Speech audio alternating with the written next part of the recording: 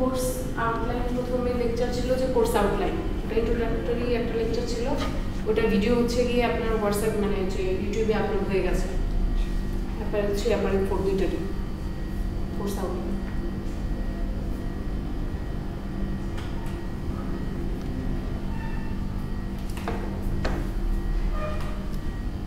Factory কাটার ইয়াটা কি জানি পজিশনটা? টেকনিশিয়ান আমি ফিজিক্যাল ল্যাবে কোন ল্যাবে? ল্যাব না টেস্টিং টেস্টিং ফিজিক্যাল ল্যাবে আছে টেস্টিং। প্রোডাকশনের সাথে কেউ কেউ মানে ওরকম করে জড়িত নেই তাই না আপনার এখানে? না, আজকে যে টপিকটা সেটা হচ্ছে প্রোডাকশন বেসড, তো সেই জন্য আর কি বলছি যে প্রোডাকশনের সাথে জড়িত আছে। তাহলে আজকে টপিক নাম কি? গার্মেন্ট প্রোডাকশন সিস্টেম না?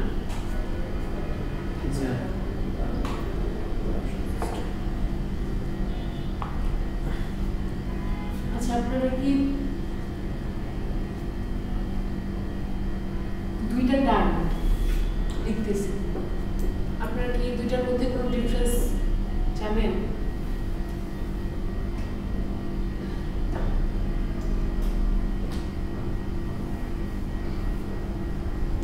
ফ্যাব্রিক আর গার্মেন্ট মানে একদম ডেফিনেশন না, মুখের ভাষায় মানে যেটা আপনি বুঝতে পেরেছেন সেটা বললেই হবে। ফেব্রিক তো নরমালি ম্যাডাম যেটা হচ্ছে স্পিনিং এর পরে যে ম্যাটেরিয়ালটা আসতেছে যেটা হতে পারে ঠিক করে অথবা উইভিং করে, এটা হচ্ছে ফেব্রিক। এটা হচ্ছে স্পিনিং এর পরে কিন্তু আমরা ইয়ার্ন পাচ্ছি তাই না? হ্যাঁ, ইয়ার্নের পরে উইভিং বা নিটিং এর মাধ্যমে আমরা ফেব্রিক পাচ্ছি। আর গার্মেন্টস বলতে সরাসরি আমি ইম্পোর্টার বোঝাতে পারি, যেটা কনজিউমার হচ্ছে কনজিউম করতেছে সেটা প্রোডাক্ট। মানে এক কথা বলতে আমরা সুইং এন্ড নন সুইং এটা বলতে চাই, ফেব্রিক তো নন সুইং, গার্মেন্টস সুইং, সুইংটা কি ওটা গার্মেন্টস হবে। আচ্ছা ঠিক আছে, ফ্যাব্রিক হচ্ছে কি বলতে উইভিং আর নিটিং এর আউটপুট।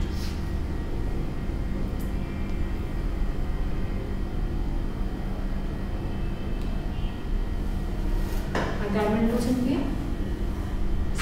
সুইং এর আউটপুট সুইং করে পাওয়া যায় না, সুইং বা জয়েনিং। ম্যানুফ্যাকচারিং ও বলা যায়, ম্যানুফ্যাকচারিং এর মধ্যে সবগুলো প্রসেস তো কভার। আচ্ছা, তাহলে এটা হচ্ছে কি যেটা আপনি বলেছেন যেটা ফিনিশড প্রোডাক্ট, মানে এটা হচ্ছে কি আমরা বায়ারদের মানে বায়ার রিকোয়ারমেন্টস অনুযায়ী আমরা হচ্ছে কাস্টমারদের জন্য তৈরি করছি। আর ফ্যাব্রিকটা হচ্ছে কি? ফ্যাব্রিকটা হচ্ছে কি এটাও একটা আউটপুট, মানে এটাও একটা ফ্যাক্টরির আউটপুট হতে পারে। এটা ইন্টারমিডিয়েট কোর্স দেখো। হ্যাঁ, এটা হচ্ছে কি হ্যাঁ এটা বলতে পারি। আর হচ্ছে কি মানে ফ্যাব্রিকটা হচ্ছে কি 2D ডাইমেনশন আমরা যেটা পাই, এটা হচ্ছে কি আপনার প্লেনার একটা 2D ডাইমেনশনাল একটা সাবস্টেন্স। এটা হচ্ছে কি আপনার বিভিন্ন ধরনের প্রপার্টিজ থাকবে ফ্যাব্রিকের, যেমন হচ্ছে স্ট্রেংথ থাকবে, এলোঙ্গেশন প্রপার্টিজ থাকবে, ফ্লেক্সিবিলিটি থাকবে। তেমনি এটার মধ্যে ফ্যাব্রিকটাকে আমরা বিভিন্ন প্রসেসের মাধ্যমে বা অপারেশনের মাধ্যমে এটাকে আমরা মানে বিভিন্ন শেপ দিতে পারি। বিভিন্ন শেপ দিয়ে তারপরে আমরা যে প্রোডাক্টটা পাবো সেটা হচ্ছে গার্মেন্টস বা অ্যাপারেল। তাহলে অনেকে আবার ফ্যাব্রিক আর অ্যাপারেলটা গুলিয়ে ফেলে, গুলানো যাবে না। ঠিক আছে, আপনারা তো মানে টেকনিক্যাল পার্সন, কাছে আপনারা আরো ভালো যাবেন। ঠিক আছে, তাহলে দেখেন গার্মেন্ট আমরা প্রোডাক্ট মানে প্রডিউস যে করি আমাদের মানে যেহেতু ইন্ট্রোডাক্টরি ক্লাস একটা রিভিউ যদি করি, আচ্ছা আমাদের যে গার্মেন্ট প্রোডাকশন হয় এটা হচ্ছে গিয়ে মানে বাংলাদেশ আরএমজি সেক্টরটা কত বড় বা আসলে ওয়ার্ল্ডে এটার প্রভাব কি, এটা কি আপনারা জানেন? মানে কতটুকু কি প্রভাব ফেলে বা কিভাবে কি হচ্ছে, মানে এগুলো নিয়ে কি একটু জানাশোনা আছে? একটু জানি না, বর্তমানে মনে হয় হচ্ছে গার্মেন্টস প্রোডাকশনের উপরে বাংলাদেশ দ্বিতীয় আছে চায়নার পরে। লাস্ট ইয়ারে 33 মিলিয়ন কত টাকা আর নর্মালি বাংলাদেশের যে ফ্যাক্টরিগুলো আছে এদের মধ্যেও কম্পিটিশনের মধ্যে দিয়ে বাংলাদেশের বেশ কিছু ফ্যাক্টরি অনেক ভালো ভালো করছে। যেমন গত বছর ছিল হানিগ্রুপ ছিল, তারপরে হচ্ছে জিএমএস কম্পোজিট ছিল। এই বছর আমি গতকালকে একটা ইয়ে দেখলাম যে হোমটেক্স ফ্যাক্টরি আছে, ওরা হচ্ছে হোম টেক্সটাইল প্রোডাকশন করে, হচ্ছে একটা ন্যাশনাল অ্যাওয়ার্ড পেয়েছে। তো এরকম প্রত্যেক বছরই এরকম নিয়ে আসবে বেশ কিছু ইয়ে হয়, কম্পিটিশন হয়, সেটা ইন্টারন্যাশনালিও হয়, ন্যাশনালিও হয়। সেখানে বাংলাদেশের পজিশন বেশ ভালো। আর ন্যাশনালি বলতে জিনিসটা তো আমরা দেশের মধ্যেই করতেছি, বাট ইন্টারন্যাশনালি বাংলাদেশের ফ্যাক্টরিগুলোর পজিশন অনেক ভালো। কিছু কিছু পার্টিকুলার ফ্যাক্টরি আছে যেগুলো। আচ্ছা, ঠিক আছে।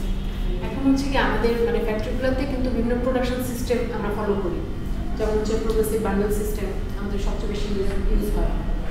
তারপর হচ্ছে গিয়ে ইউটারি একটা আছে, ওটা এত বেশি হয় না, ওটা হচ্ছে ডেভেলপড কান্ট্রিতে হয়।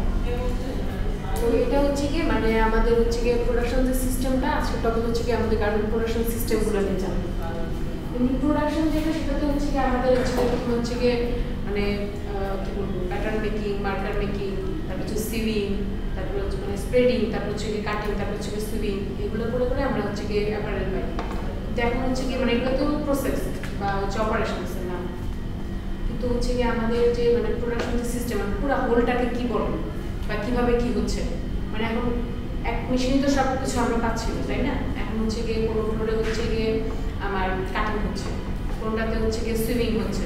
তো তাহলে আসলে কাটিং যে আবার হচ্ছে, এখন হচ্ছে গিয়ে কাটিং এর জন্য তো শুধু একটা মাত্র ওয়ার্ক স্টেশন নাই, মানে একটা মাত্র সুইং মেশিন বা কাটিং মেশিন নাই, বা একটা মাত্র আপনার কি বলবো মানে স্প্রেডিং টেবিল না, তাহলে ওগুলো কিন্তু বিভিন্নভাবে সাজানো আছে। আর হচ্ছে গিয়ে ওই মেশিনারিজ গুলো কিন্তু বিভিন্নভাবে সাজানো আছে, আবার মাঝখানে স্পেস রাখা আছে মানুষ চলাচলের জন্য, অপারেটরদের চলাচলের জন্য।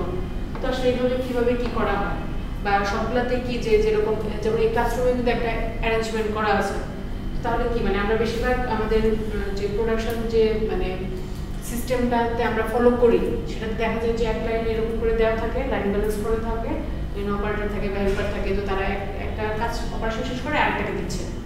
তো এটা লাইন ওয়াইজ হতে পারে বা ইউ শেপ হতে পারে বা বিভিন্নভাবে হতে পারে। তো এটা নিয়ে হচ্ছে কি আমাদের আজকের এই পড়া। তো এখন মানে আসলে কি একটা যখন আমরা ক্লাসরুমে পড়ি তখন শুধু বিভিন্ন মানে দেখা যায় আমি টিচিং দিব এক, কিন্তু হচ্ছে কি সবার কিন্তু নেওয়ার ক্ষমতা, ওটা ধারণ করার ক্ষমতা কিন্তু এক না, মানুষ হিসেবে আমরা আলাদা।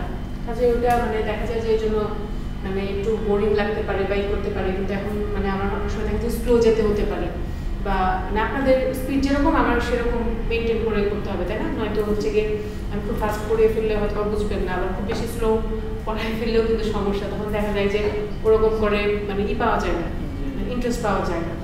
তো এখানে দেখতে পাচ্ছেন যে গার্মেন্টস প্রোডাকশন বা গার্মেন্ট অ্যাসেম্বলি কি, তাহলে garments assembly is a basic requirement of clothing and fashion design which involves a conversion of raw materials into a stitched and wearable piece of clothing. বুঝেছেন তো সবাই না? To make a complete garment assembly is required for different parts of a garment. The front and the back body, yoke, sleeve, collar, cuff, placket, pocket need to be assembled together in order to make a basic shirt. তাহলে দেখেন basic শার্টের কি অনেকগুলো part আছে না, যেমন হচ্ছে কি আপনি একটা পাঞ্জাবি পরে আছেন, আপনার কিন্তু কলার আছে, ইয়োক আছে, ইয়োক বলতে এটা না, হ্যাঁ ব্যাকটাকে সাপোর্ট করার জন্য কলারের নিচে যেটা এটা এখানে শার্টের যে একটা ইয়ে থাকে, হ্যাঁ কলারের যে ছোট একটা ইয়া এক ক্রসের মধ্যখানে যে একটা থাকে, এক ক্রসের মধ্যখানে সেটাই বলছি যে তাহলে বিভিন্ন পার্ট জয়েন করতে হবে, তাই না? তারপর হচ্ছে এগুলাকে অ্যাসেম্বল করে আমরা কি করি একটা বেসিক শার্ট বানাই। তো এই জন্য একটা এরকম একটা ফ্লো চার্টের মতো দেওয়া আছে, যেমন হচ্ছে কি মেক মানে স্মল পার্টগুলো মেক করছে, করার পরে দুইটাতে চলে যাচ্ছে, মানে একটাতে ফ্রন্টগুলো মেক হচ্ছে, একটাতে হচ্ছে ব্যাক, তারপরে কি মানে ব্যাক আর ফ্রন্ট জোড়া লাগানো হচ্ছে, তারপর হচ্ছে কলার স্লিভগুলো জোড়া লাগানো হচ্ছে, তারপরে ফিনিশ। মানে এটা একটা মানে কি বলবো মানে খুব ওই ভিতরের যে এইগুলো সেগুলো তো বেশি করে দেওয়া নেই, মানে শুধু ওই বেসিক একটা ফ্লো চার্ট যে মানে কিভাবে হয়, মানে একটা এন্ড থেকে আরেকটা এন্ডে কিভাবে যায়, আউটপুট আর ইনপুট আর আউটপুট।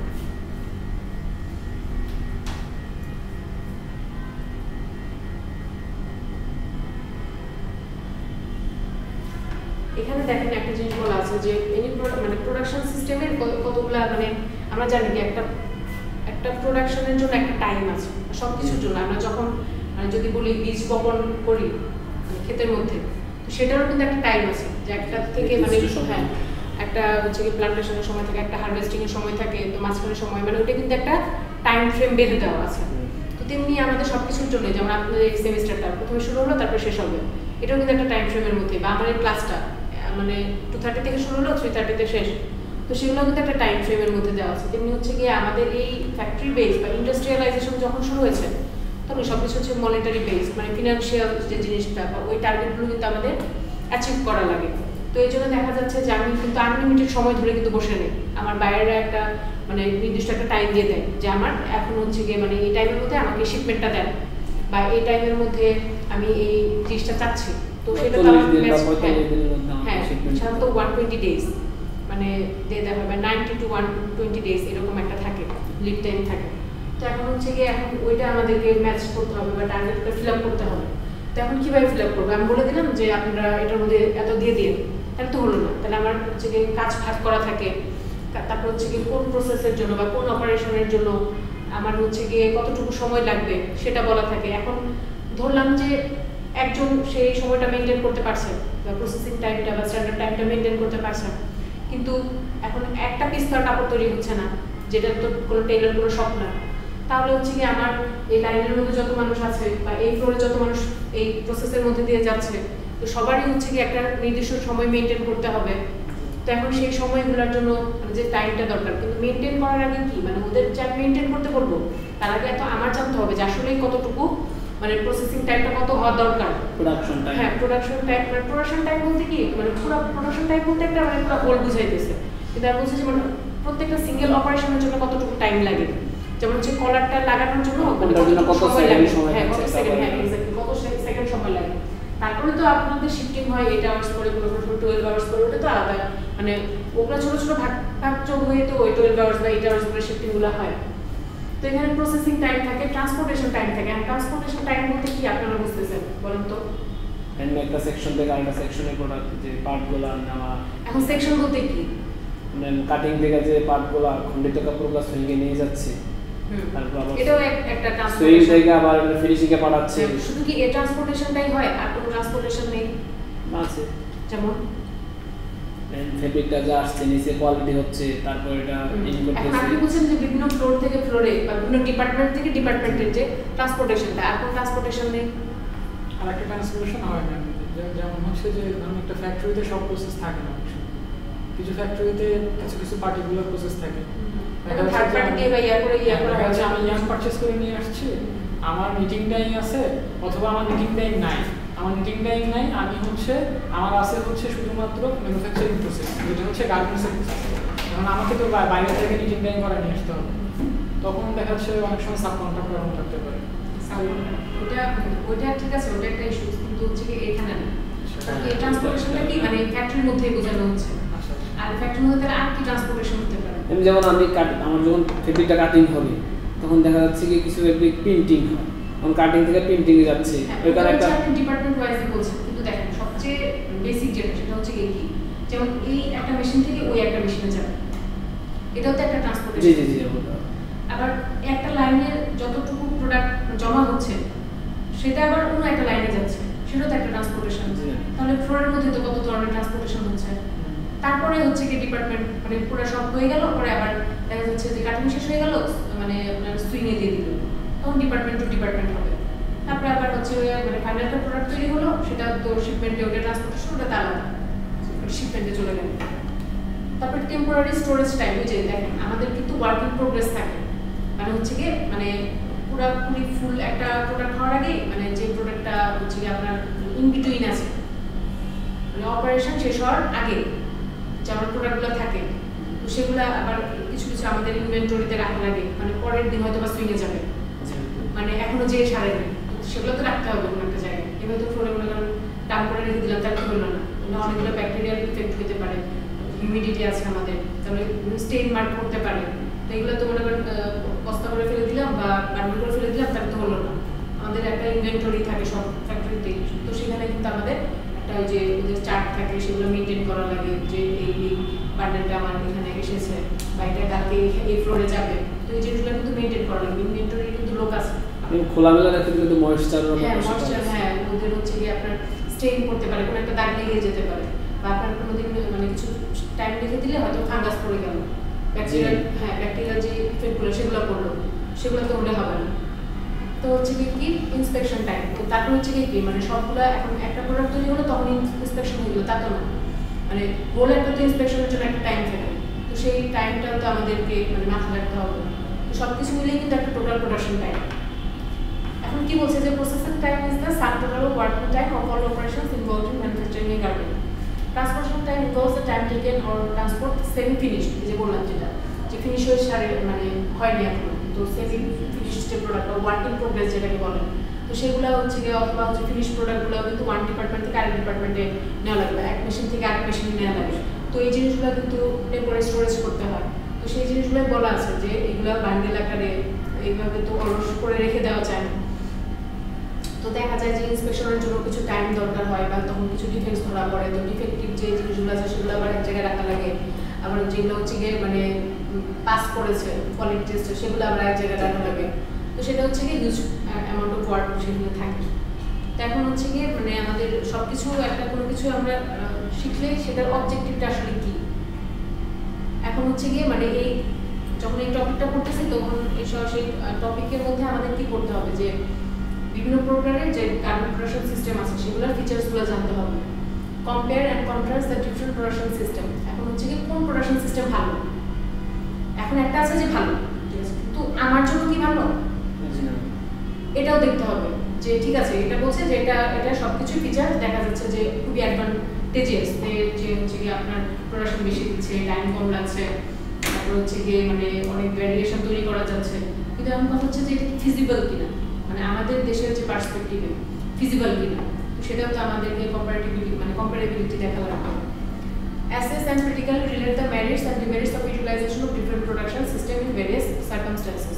এই যে যেটা বললাম যে আমরা বিভিন্ন ধরনের সার্কামস্টেন্সেস মানে দেখেন এখন হঠাৎ করেই মানে কোনো দেখা যায় যে প্রবলেম অ্যারাইজ করে বা কোনো সিচুয়েশন ক্রিয়েট হয়, যেমন হচ্ছে অনেক সময় দেখা যায় যে জলদি একটা শিপমেন্ট দরকার বা হচ্ছে গিয়ে মানে অনেক ধরনের কিন্তু শিপমেন্ট আছে, যেমন হচ্ছে গিয়ে কোনো সময় দেখা যায় যে তারা মানে কিছু প্রোডাক্ট নিয়ে দেখা যায় যে ওরা ডিসপ্লে করবে, তো সেই প্রোডাক্টগুলো আবার আগে তৈরি করে দেওয়া লাগে, পরে সেই ডিসপ্লেটা যদি তাদের মানে ই হয় মানে সাকসেসফুল হয় তখন দেখা যাচ্ছে তারা বাল্ক পরিমাণ নিচ্ছে ডেভেলপমেন্ট, হ্যাঁ তো বাল্ক পরিমাণ নিচ্ছে। তো এই জিনিসগুলো দেখা যায় যে বিভিন্ন সার্কামস্টেন্সেসে তখন আমি কিভাবে করে আমি প্রোডাকশন সিস্টেমটা ওইটার সাথে খাপ খাওয়াবো, তো এই জিনিসগুলো কিন্তু আমার দেখা লাগে।